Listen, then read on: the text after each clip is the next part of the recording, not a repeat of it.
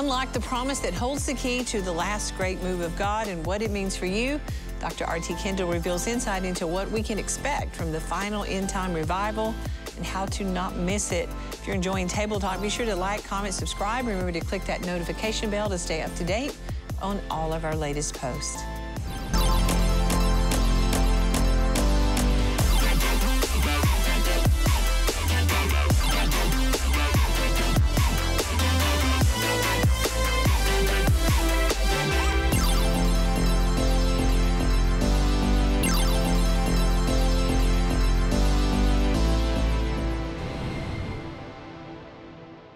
Well, within the very fabric of church history is the common thread of revival.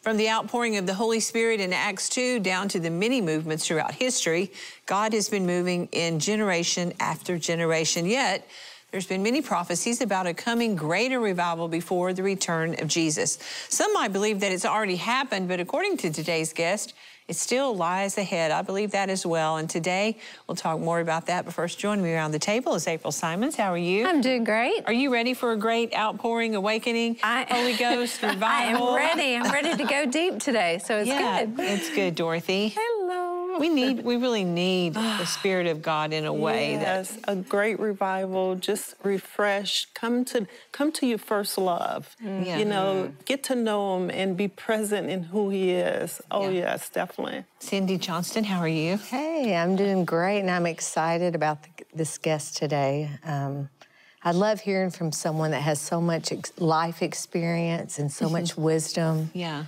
And I'm ready to just take it in. It's a good way. He'll want you on every show after saying that. Kendra Kelly Dean, how are you? I am good. Yes, I love this guest as well. Yeah. He's very feisty, but very knowledgeable. In a good way. In a great way. And, you know, and listen, when you're 80-something, you have every right to you can say whatever you want to say. Absolutely. That's what I found. But it's always good to hear these voices because they shake us and remind us about what's so important. I am ready for the revival. I'm ready for God to reveal himself in a whole new way that he never has before. Amen. So. Cindy Murdoch. I'm ready to hear the truth of what our guest has to bring because, you know, Cindy said this the other night, and I grabbed a hold of it again because revival really has to begin with us. And so just hearing today what we hear, and can we apply that to ourselves? Yes, Dr. R.T. Kendall, welcome back to the table. Yay. Thank you. And we do appreciate your wisdom. Yes. And I just think that we should have even greater honor for those that have experienced so many life experience, been in ministry for so many years, and God had used in such a great way. And we count it a privilege to have him here at the table. Well, in looking at the current state of the world, there's no doubt that the light of Jesus is the answer that's needed. And throughout history, times such as this have been the precursor for great spiritual awakenings. Are we on the cusp of that great move of God? And is there a last great revival still to come? Do you believe that? I do. And it may be hard for you to believe this, but for the last 40 years, every day when I wake up, first thing, I think, Lord, could this be the day? Yeah. That's how much I believe it. So you thought about that when you were the pastor of Westminster Chapel in London? And they knew the view that I take in this book. They heard it all the time. Yeah. But I never went publicly with it outside Westminster Chapel until our first Wembley Conference Center in 1992. Yeah. And then when I gave this, what's in the book that you're going to talk about, was not well received at all.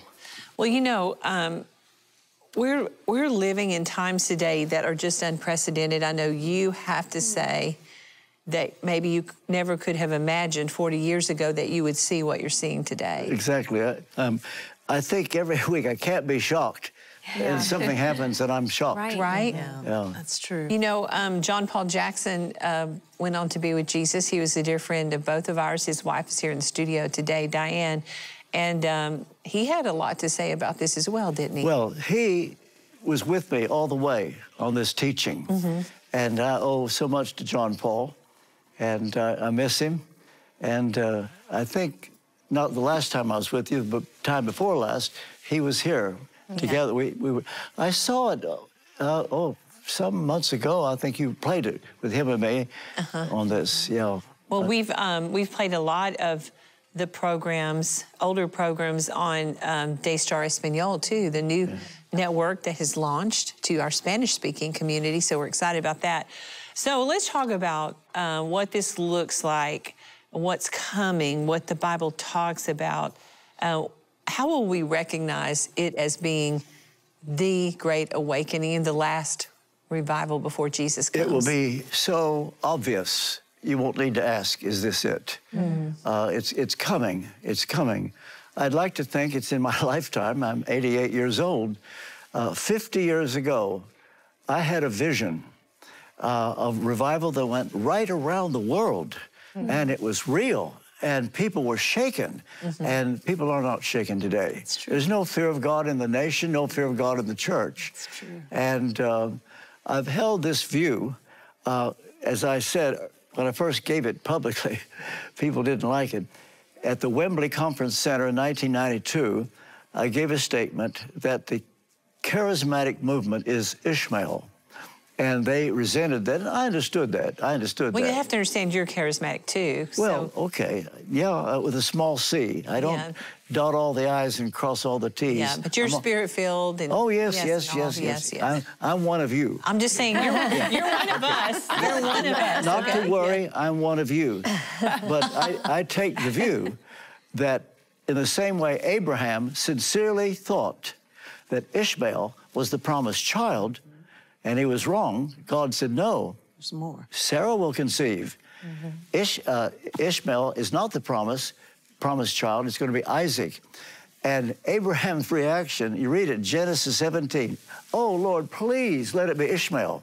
And that's the reaction of charismatics over the years. Please let it be us. We've paid the price. I mean, the movement of charismatic influence went all over Latin America, South Africa, China. God was with you. Did a lot of good. And the greatest hymns are by charismatics. And so I'm not putting them down, Ishmael, but I'm saying something is coming that is far, far greater. And that's what you're focusing on. I mean, it's like Isaac was the promised child, and this end-time revival is going to be so incredible. And those of you watching that, and I always say this, if you don't know Jesus, this is the most important time to get in and just call on his name. You tried everything else. Why not give him a shot and say, God, I've tried to do things my way. Why don't I just call out on your name and invite you into my heart and life to change my life and forgive me of my sins? And I always say my grandfather did that when he was 19 years old and transformed his life. He didn't know what kind of prayer to pray. He just said, God, if you're there, I need you. Yes. And there are going to be a lot of heart cries heard like that when this happens, don't you think? John Paul came to see me in London when I was still at Westminster, and he said, I've got a word that you should hear. And I'll fast forward because there's a lot of details that I do talk about in the book. Yes. Receiving the Isaac promise. John Paul says the key to the next great move of God on the earth is the book of Romans, and especially Romans chapter 4. Romans chapter 4 is what Martin Luther discovered in the Great Reformation.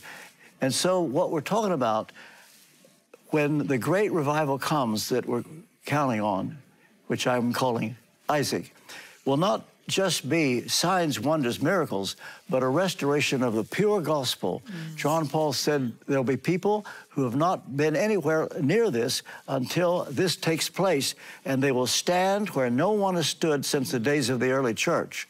And it's hard to envisage this, to think that over the years, there's been a withheld power from us. We've just had touches.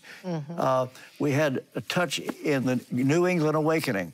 It shook America. It gave America her soul. It's influenced the Declaration of Independence. Then the Cane Ridge Revival in early 19th century, and when it gave us the Bible Belt.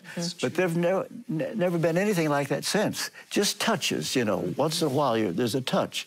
But what's coming, it will eclipse everything that we're talking about. You know, you also wrote another great book on forgiveness. We were talking about that earlier. And one of the things that I really see, not only in the body of Christ today, but in the world, is people are so angry and have so much bitterness and unforgiveness. How important is it that we see that dealt with. It's very, very important.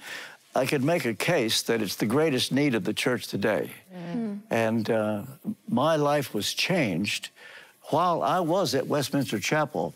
I'd been in the ministry for years. I'm ashamed to say that I needed it when an old friend of mine, Joseph Tson, in my darkest hour, when I told him what they did, I was expecting him to put his arm around me and say, RT, you ought to be angry, get it out of your system. Or let me call them and give them a piece of moment. He just looked at me, and if I could mimic a Romanian accent, RT, you must totally forgive them.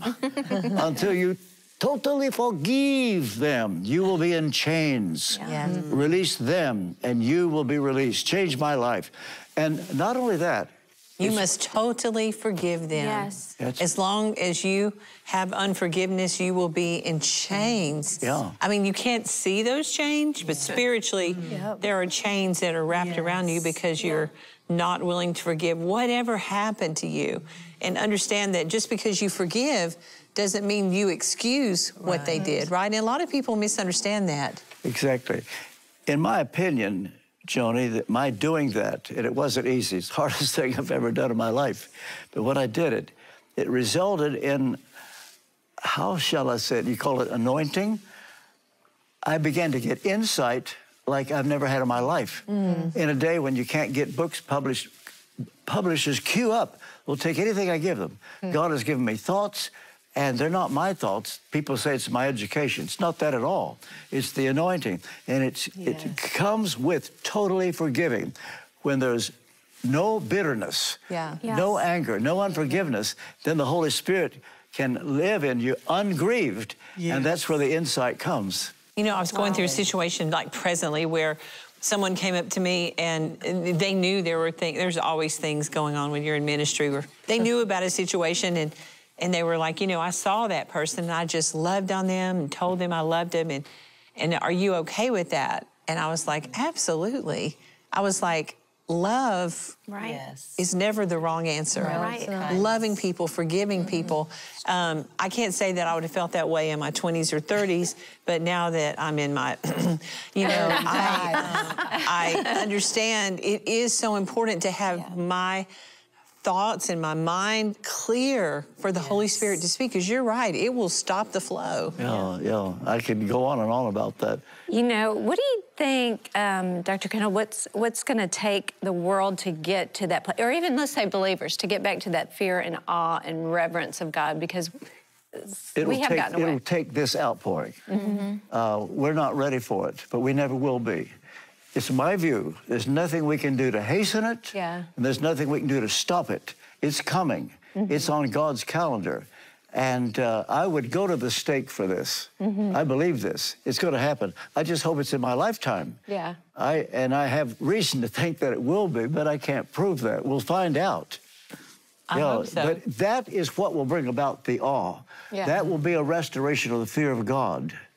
You take the second coming, Revelation chapter 1, verse 7, behold, he comes with clouds, every eye shall see him. They also, that saw him will wail, W-A-I-L, wail before him. I believe the awakening that we're talking about will bring that kind of repentance, and it will be a restoration of genuine fear of God. That's good. What about the church? What are some practical ways that we can be prepared or, you know, be the evangelist, the hands and feet of Jesus, so that we can continue to spread the gospel? It's a good question. The only thing I can say, know your Bible and pray a lot. Those two things. Know your Bible and pray a lot. What worries me more than anything in the world, people don't read their Bibles, they don't know their Bibles. And ministers today who 20 years ago believed the Bible are now only turn to the Bible if they need a sermon. We need people that will read it every day. I would urge every person to have a one-year Bible reading plan. That takes 4 chapters a day. You know, Jesus said when the Holy Spirit has come, he will remind you of what I've taught you. Well, so many of us were empty-headed, and we want the Holy Spirit to fill us. But I say, people who say, well, I need somebody to pray for me, and I fall to the floor. If you fall to the floor empty-headed, you'll come up empty-headed. We need to have the knowledge of the Bible. I'm not talking about seminary, university. Yeah. I believe the next move of God will be with ordinary people, maybe with just high school education. God is going to use ordinary people that just love the Lord. Yes. Amen. It's good. Cindy? I see that so evident in my own life of at times as a pastor's wife that people call and they want you to give them the scripture and want you to pray for them. And this happened over a couple-week period where the same person was wanting prayer like 3 or 4 times a day. And while you want to pray, but she's a believer as well. And I'm thinking how important it is that she pray and know that God hears her, but that the word has got to be in our heart. Somebody that will say, write in and I will pray for you. Better write in and I'll teach you how to pray. Yes. Right. I'm with you. I'm going to jump off the ship again because I know there's somebody watching that you heard him talk about total forgiveness and you have to wholly forgive. That's WHOLLY. But they're saying, how do I do that? So will you just touch on that, then we'll get back to talking about it. Okay, I'm happy to. Well, I give several principles. Number 1, you do not tell anybody what they did. Yes. I talked to a man... But what if you did? You just asked the Lord to forgive you for telling everybody. Well, but you violate it. You violate it. Okay. You see, the old spiritual, nobody knows the troubles I've seen. Yeah. Nobody knows but Jesus. He likes it that way. Yes. The trouble is, we tell 500 and then tell the Lord. Yeah. You see, he wants to be treated special. He's the only one that knows. That's great. Principle number 2, you let them save face. You don't rub their nose in it. Principle number 3, you don't throw it up. And the thing is, you pray for them. And when you pray for them, you don't say, well, God, I commit them to you. Because you're hoping God will kill them. The principle, when you can pray for them sincerely, sincerely, and say, Lord, bless them. Yes. You're there. Well, I've violated all those principles, so I'm just going to have to go back. But, yeah, I mean, you talked to your Romanian friend and told him, so maybe I think sometimes a trustworthy person to share. You can tell one person. Okay. Thank you. Just for you. Hey, Cindy, get ready, Cindy. Okay, Kendra. Yeah, I mean, I do agree. I think having that one righteous friend to hold you accountable for how to behave and react righteously instead of in the flesh is so important. But I think another thing to balance off of that is the reason why you want to keep it between you and the Lord is because as humans, we have a tendency to carry other people's offenses. And so why muddy up their relationship with the Lord? Why muddy up the way they view that person? Because it will affect sometimes. Yeah, and I think that a lot of this anger and hate that we're seeing in the world today is actually generational hate that's brought down from child to parent to child to parent. It just keeps on going because we've not been taught how to properly forgive. The thing is, it's an act of the will. You don't ask God to knock you down. Yeah. When you see you've got to do it, you do it. Yeah. And you refuse to tell what they did. Yeah. And you put them at ease. You don't let them be afraid of you. Perfect love casts out fear. Fear has to do with punishment. Love keeps no record of wrongs. This teaching would heal any marriage overnight if both the husband and wife would tear up those wrongs. You know, we were just reading in Proverbs last night. We're going through the whole book again, and because we read a chapter every night together. And there was a part in there. It might have been Proverbs 9 or 10. I'm not sure, but it actually talked about covering and uncovering, and the Lord covers. And Satan uncovers, right? Yes. And so we can understand by that example that it really is good advice that you're giving. I was just going to say, that Abraham was really surprised when Isaac showed up. Yeah. Are we going to be surprised? I think, largely the world will be taken by surprise. They're not ready for it. They're not ready for it. It's like on the day of Pentecost, the Spirit came down. And people said, what's going on? What is this? And Peter stood up and explained. Yeah. Cindy? So when we're talking about this great revival that's coming, one of the things you mentioned is to let our speech be salty? What does that look like? Peter talks about when you speak, do it with the very words of God. I think the people that God will use in this great awakening, ordinary people, and they will have utterance. They won't be afraid. The same people, well, look, Peter denied the Lord 6 weeks before, and now look what power he had before the Sadducees. So people who are afraid to talk to their next-door neighbor will then be given the power. There'll be, and I hope all Christians, I don't think it will be all Christians. I think there are 3 categories, Matthew 25. There were the wise, there were the foolish, which were asleep, but then there will be those who participate in the cry, behold, the bridegroom cometh. They're the ones that God will use, and it won't be, and I respect Billy Graham, I respect Oral Roberts, but it won't be people like that. It'll be ordinary people that are filled with such power that they won't be afraid to talk to anybody. Bus drivers, restaurant people, where they get their hair done. It'll be the talk of the town. In the Great Awakening in New England, Jonathan Edwards commented, the whole town was talk about God. That was a foretaste of what is going to happen on a large scale down the road. Don't you have a pulpit? That was Jonathan Edwards? Or who was it? Didn't you have a pulpit, a special pulpit at Westminster Chapel that belonged to one of the great preachers? Well, it's funny.